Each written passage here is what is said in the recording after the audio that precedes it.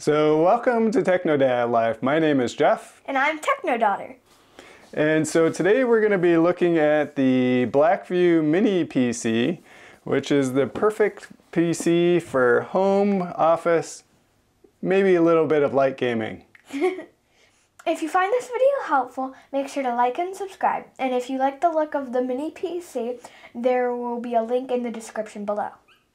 So if we look at the outside of the box of the mini PC, it's pretty plain box. It does have this nice little embossed pattern, which you can barely see. It looks like a brick wall there. And on the back, we have the information about the PC. And Ariel, do you want to read this? Intel Jasper Lake N5095 2.0 GHz. So it's 2 gigahertz turbo to 2.9. 16 gigabytes RAM plus 512 gigabytes ROM. Yeah, so 512 gigabytes of ROM. And then how big is it? 128 by 128 by 52 millimeters. Yep, so pretty small. And so if we take a look at the unit, so it's smaller than my hand, you can see crosswise. Bigger than mine though. And in the box what we have is a power supply, some directions, and some screws in case you want to mount it on the wall. So let's take a closer look at the case. So if we look at the top of the case, we have a warning label, the Blackview name, and Intel sticker. On the sides, two sides, we don't have anything. The space in between is ventilation, but also has an LED light which changes. Blue, it's on. Red, it is in sleep mode. So on the front, we have a power on button, 2 USB 3 and 1 USB 2, and I think only the 2 USB 3 ones are powered. On the back, we have the power ports, another USB 2, 2 HDMI ports, Ethernet port, headphone jack, and a lock. Now on the bottom we have a mini PC sticker that has a garbage can with an X, so basically means don't throw it away. Yep. And there's 2 screws. We take this off, we can add a 2.5-inch drive. Here are the slots to mount it on the wall or on the back of our monitor. And this actually has something really interesting. So push that over, and you want to push that one over up there? hard. Ugh.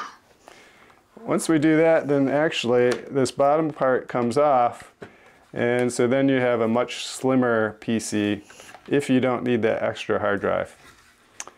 Now the interesting thing on this is a USB-C port, and so that's going to limit the speed that you get off of the hard drive.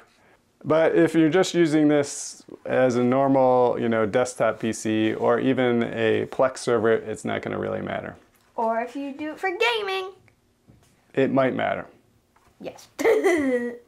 Now, if we look at the power supply, it's pretty small, about the same size as a Raspberry Pi power supply, but it's slightly more powerful. And it has 12 volts and 2.5 amps. So why don't we plug it in and see how it works. Okay, we've got it all set up, so let's take a look, and we've installed some games and we'll see how gaming works on it. So the first game we have up is Roblox, which is one of Ariel's favorite games. And how would you say this game is doing, Ariel? I think it's doing pretty good. It doesn't glitch at all. Okay, so no glitching. Which is definitely something you want, because you don't want games to glitch, because in Roblox you can die if it glitches. Okay, so no glitching in Roblox. So we also tried Solitaire, which worked fine, which is my wife's favorite game. And then we tried Elite Dangerous, and that glitched. So definitely not a tier A or tier B gaming machine. It's more of a light office work and fiddly games that don't take up much thing.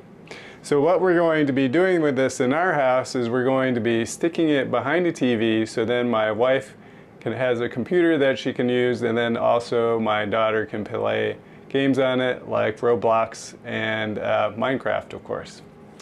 That's it for today. Hope you found this video helpful. Make sure you like and subscribe. We'll see you next time. Bye bye.